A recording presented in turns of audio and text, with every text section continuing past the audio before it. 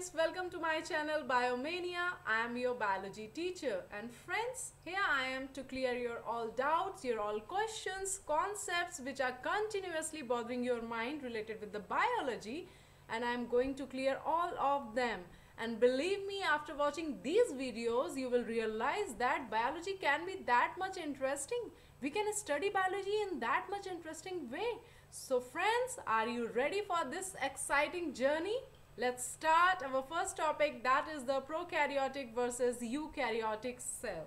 In this topic, we are going to study between the prokaryotic and eukaryotic cells, the similarities first, and after that we will study the difference between them, and we will also take a look of genetic material of these two type of cells, and after that we will point out the complete things which a prokaryotic cell doesn't contain.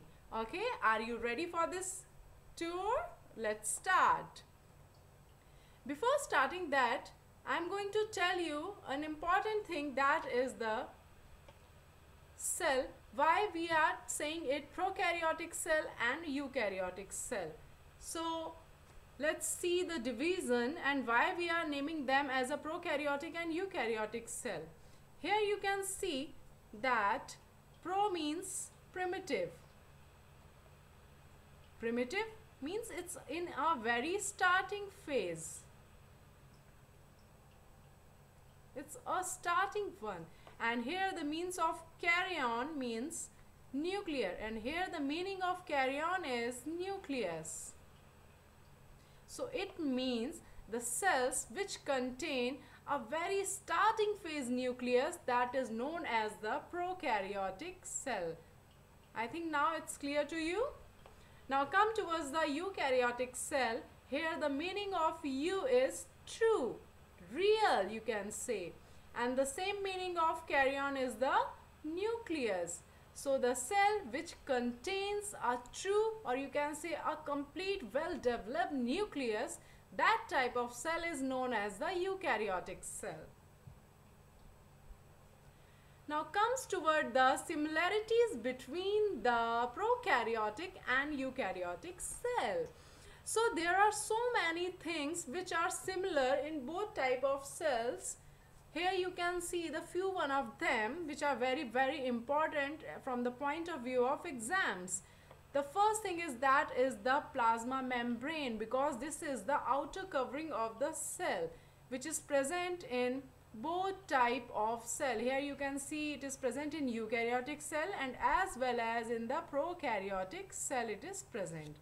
Now comes toward the a semi-liquid fluid which is filled inside the both type of cell, in which the cell organelles float. In the case of eukaryotic cell, the cell organelles will float, and in the case of prokaryotic cell, the genetic material, or you can say ribosomes, etc., float in that semi-liquid fluid, and we have named that semi-liquid fluid as cytoplasm.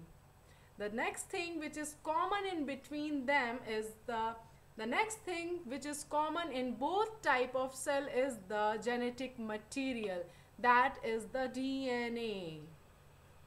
Definitely in prokaryotic cell it is present in the free form, and in the case of eukaryotic cell it is present inside the nucleus and chromosomes. So the genetic material, the presence of genetic material in both cells, that is the common thing, or you can say that is the similarity between them. Now come towards the ribosome. Yeah, both type of cells contain ribosome, and which ribosome present in which type of cell, we will see that later, guys. Okay, so I think these points are clear to you all. Now come towards the difference between the prokaryotic and eukaryotic cell. Here you can see that, or we can say that before starting the comparison of prokaryotic and eukaryotic cell, we must know about the organisms which are you can say that which are the prokaryotes and which are the eukaryotes. So when we talk about the organisms of prokaryotes, they are manner, or just like eubacteria, and archibacteria, or you can say the all types of bacteria are comes in prokaryotic cell. And when we talk about the eukaryotes, it contains the protist, fungi, plants, animals, a very big group. It's a very huge group, okay? So the eukaryotes have a very big family, and we cannot say that prokaryotes have a small family. They also have a very big family, but they are different with each other. Now come towards, after knowing the organism of both type of cells, now come towards the level of organization, whether it is single celled or it is multicellular, or you can say it is a single cellular. So when we talk about the prokaryotes, it's single celled organisms, you can say. The single cell contain the all kind, the single cell is capable to do the all kind of life processes. And when we talk about the eukaryotes, they also contain the both single cellular and multicellular organism. In the case of single cellular, they generally are protist, just like amoeba, paramecium, etc. And in the case of multicellular organism, they are just form of tissues and organs, just like plants, so many kinds of plants, animals. We are the biggest example of the multicellular organism. Now after watching the organization, level of organization, we are going to see the typical cell size.